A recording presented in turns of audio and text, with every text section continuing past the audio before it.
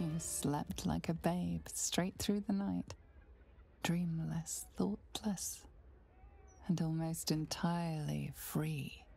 For the first time, you feel alone, calm. You breathe. Baal may have been your beginning, but he will not be your end.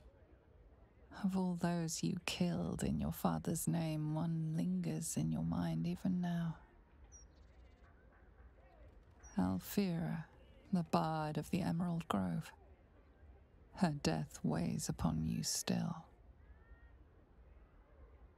A burden you will carry for the rest of your days.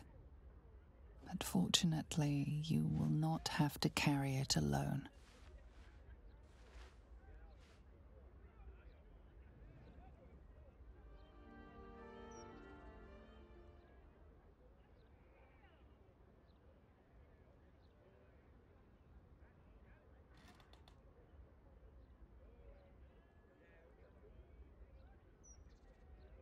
It's curious.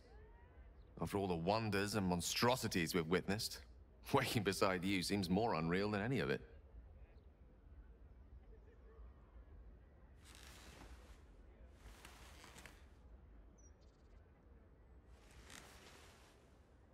I've forgotten what it felt like to greet a sunrise without fear of it being my last.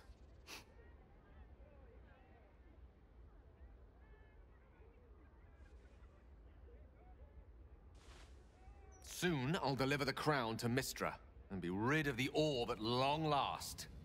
I'll be free. Oh, him! Huh. I've been thinking a lot about that. Gale of Waterdeep. Sounds a bit pompous, don't you think?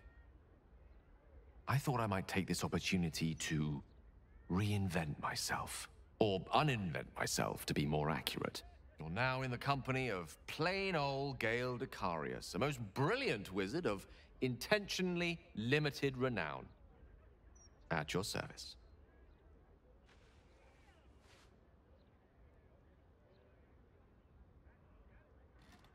Now, I believe this is the moment where I should get to my point, so to speak.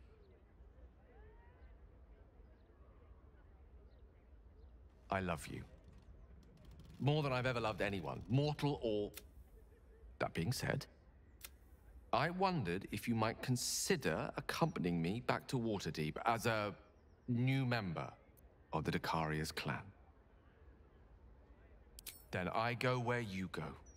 Waterdeep wouldn't be home without you anyway. We'll need to make the arrangements, of course. The Decarius clan is scattered far and wide, and you'll have invites of your own to send out, I'm sure. But that's all to come.